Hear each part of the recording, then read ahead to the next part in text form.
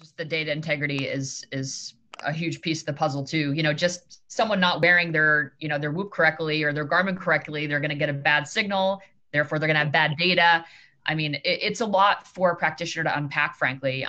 So there are a lot of variables, so I think it's easy to oversimplify and kind of not recognize the challenges, but that's our job to solve, right? To Tracy's point, I mean, we're all in this because we want to improve patient outcomes. We want to help people come to the table and be, less reactive and really take control of their health. And, it's worth figuring out.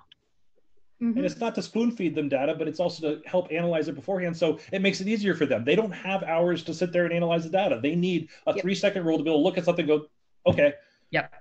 And understanding, what are the core things that we need to track, right? Like if your doctor, heart rate variability, right? Like that's the best estimator of physical and mental wellness, right? And doctors don't even know what heart rate variability is. Like if you ask them, like I'm in a referral cardiologist, they have no idea what it is. And it's the most important estimator of wellness. Mm-hmm. So, it's I think getting the data integrity right.